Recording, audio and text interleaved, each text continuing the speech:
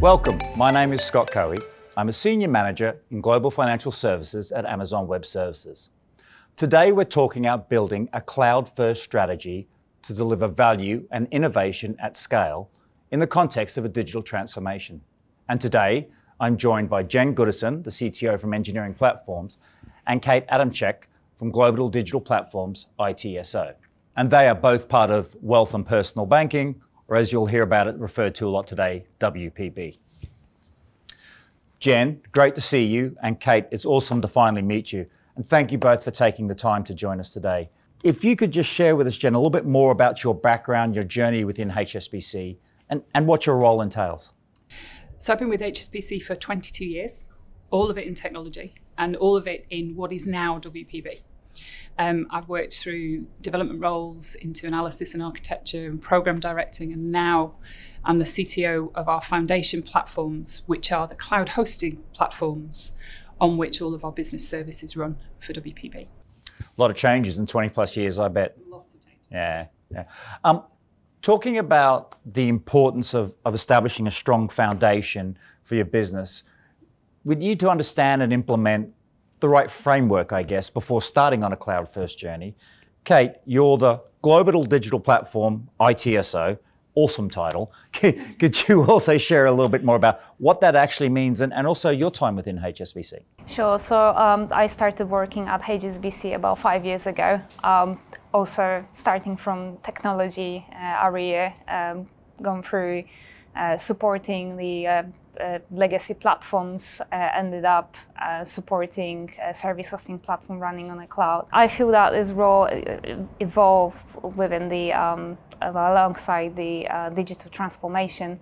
ITSO these days wearing multiple hats and working with various teams inside and outside the organization they work with. And I also feel that these days ITSOs, digital ITSOs if you like, are meant to challenge a lot of old banks of regulated services, service management processes to allow that cloud adoption to happen. So if you think about my role, it's constantly fitting a circle into square.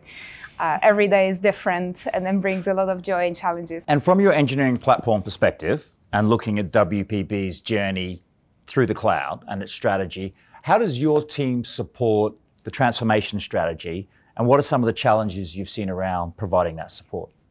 Sure. So HSBC is highly regulated environment. So it means there's a lot of standards and compliance, government, security rules that we have to fulfill in order to bring new technology into our environment.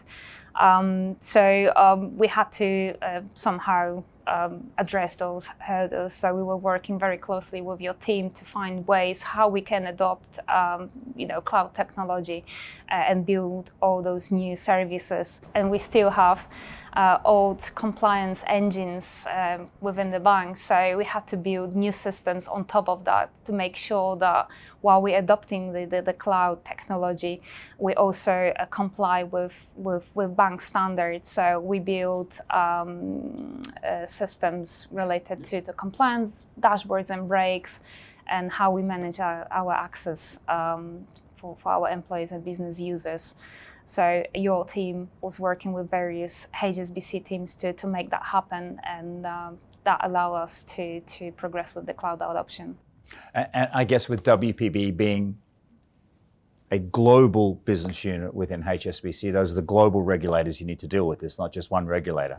Obviously, yes. Yeah. Lots of markets, lots of different regions, and slightly different rules. So it was good problem solving how to implement that while still keeping on top of the standards that we had to follow. And I guess financial engineering, it's a dynamic field. It's completely different to the way it used to be. A lot of success, innovation, and profitability requires you to be at the forefront of research for new products, new customer demands, and new services. Talk to us a little bit about your time, Jen, and the last 4 or 5 years, and what you've seen in the evolution of the financial engineering role. Historically, engineers certainly in HSBC were very specialised in one or two areas. We would have lots of people who were incredibly good at the thing that they did. We're now moving much more towards full stack engineering and T-shaped or M-shaped engineers and people who are really, really good, broadly speaking, have a couple of different specialities, but are able to slot into whichever team they need to be in. My team has all of the platform for WPB, from the deployment pipelines to the hosting platform to monitoring to alerting, the API management platform, and everything in between. And we need our engineers to be able to slot themselves out of one team and into another on a fairly regular basis so that we can keep everybody current, but we can also keep the work that we're doing quite fresh. Kate's already talked about some of the challenges with the regulators and how we can't take our services down at any point. So as a bank, we can't just have a weekend outage to put something new in. We have to keep everything going. And so we have to work out how we implement something new to address a problem on a platform that we haven't seen before. And our business engineers, or the engineers who work within our value streams to deliver business services out to the customers, who don't have some of those specialisms. My team has to work out how we implement something new on a new platform whilst keeping the ship moving. And that can be quite difficult. And so we need people who can think about the consequences of what they're doing at the same time of thinking about how technically they would do it. So with these challenges, how has AWS helped you through some of these? An ocean line is a really good way of looking at it. One of my team describes this as we're trying to take the egg out of a cake that's already been baked whilst someone's eating it. Because we have many, many years of legacy behind us, huge systems which are very efficiently running the bank right now. We have customers using our services, colleagues using our services all over the place. And what we're trying to do is to lift and re-engineer a bunch of those applications to take them from the on-prem infrastructure onto cloud. So the biggest challenge we have at the moment is our API estate. We're in the process of migrating API platform providers, migrating our APIs from on-prem onto cloud, and re-engineering those APIs as we go. And that's an enormous undertaking across WPB. We've got somewhere in the region of 7,000 APIs that we need to do something to over the course of the next 12 months.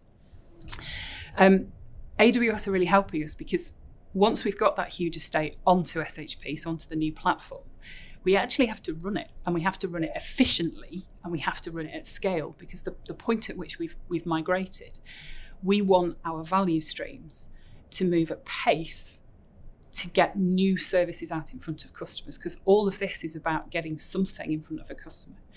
WPB is massive. We have many thousands of engineers, and we're all about economy of scale. We're all about designing and building something once and using it many, many times. So with work that we're doing with AWS, we in my team are looking at the patterns that our engineers and value streams can use to take something that they've had running on our legacy infrastructure for many years, re-engineer that and get that onto cloud, not just in the same way as it ran on-prem, but in a more efficient cloud fit for purpose type way, which is not a small undertaking because we have many, many engineers who've been with the bank for a reasonable amount of time. They're used to just having environments provisioned for them. They're used to having databases provisioned for them. And that's not the world that we'll be in. The world will be engineers provisioning their own environments, database as a service, monitoring as code, and all of that kind of thing. And what we need to be able to do through our teams is to have all of that thinking done up front, as much of that out of the box as possible for our engineers so they can focus on business value. And that's where working with someone like AWS is extremely valuable. And I know I touched on introduction about that upskilling piece, obviously, to shift the skill set of the workforce that used to that tin in the basement, or the beast in the basement as it used to be referred to this more agile environment. And you referenced there the patterns. And one of the things I think AWS and HSBC has done well in working together on is not just using patterns, but making these repeatable patterns that we can then use to different parts, as we talk about with wealth and personal banking being a global business unit. So that's fantastic. There's also the way that we are working together, so that your team and my team are really the fulcrum in the middle of WPB's cloud journey. So we have some big teams doing some big things, as you know, and rather than have everybody think about things separately and on their own, we're trying to do things in a coordinated way, so that if we tackle a problem, let's say over in Hong Kong, and we fix it in Hong Kong, we can repeat that in Brazil, or we can repeat that in the US, rather than have to do that again. And I think that partnership across the teams means that we are saving ourselves a huge amount of time and money.